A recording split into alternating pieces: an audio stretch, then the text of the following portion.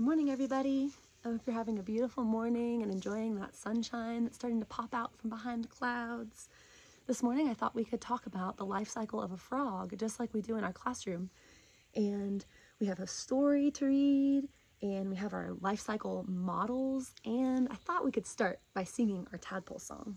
That's some of our classmates' favorite songs that we sing. It goes like this.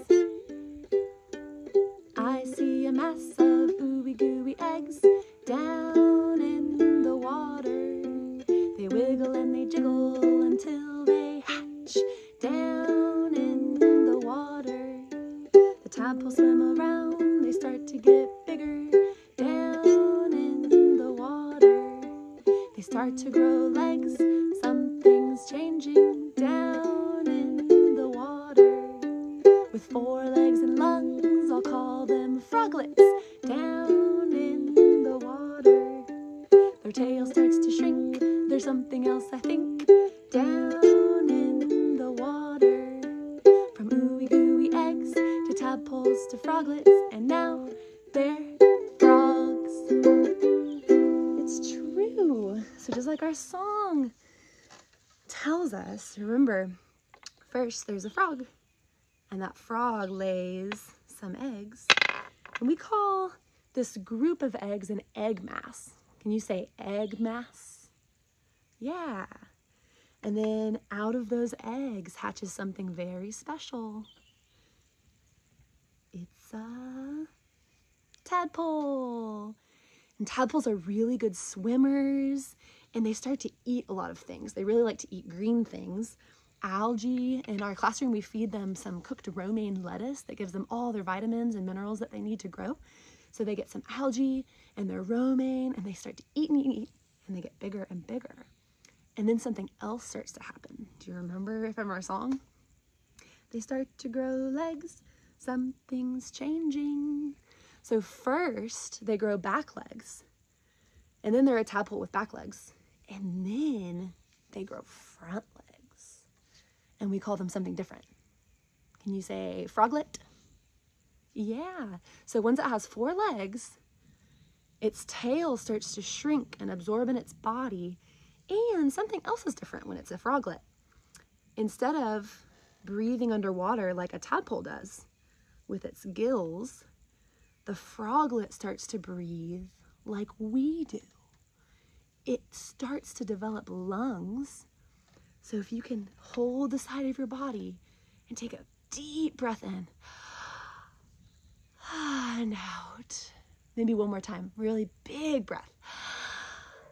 And out. Such nice big breath. And that's because of your lungs, just like our froglet now has. And as its tail gets shorter and shorter, then it turns into a frog. Such a neat and beautiful life cycle. And we talk a lot about a certain really interesting word in our classroom that means the change that a creature might go through. So it changes from a tadpole into a frog. And it's a pretty significant change. Does anybody remember what word that is? It starts with a m sound.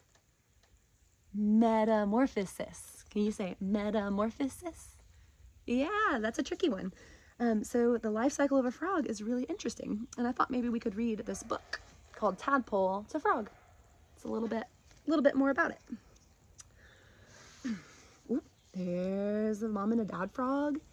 It says that the frog goes through many changes in its life cycle. Let's learn more about this transformation called metamorphosis. A mother and a father frog lay thousands of eggs. Wow. That's a lot of eggs in the pond.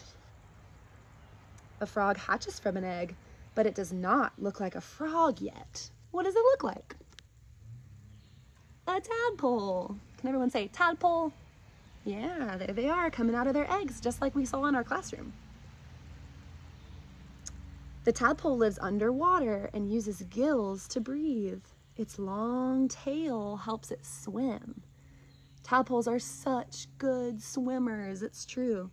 That tail helps them move through the water really quickly. and their gills help them breathe underwater.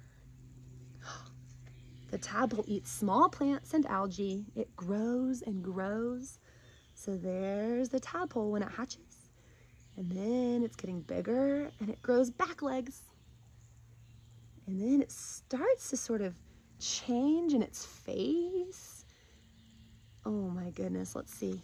Yep, look at that. Its tail starts to shrink. And then it grows front legs. Now we call it a froglet. Can you say froglet? Yeah. Look at that froglet. It's almost ready to leave the water.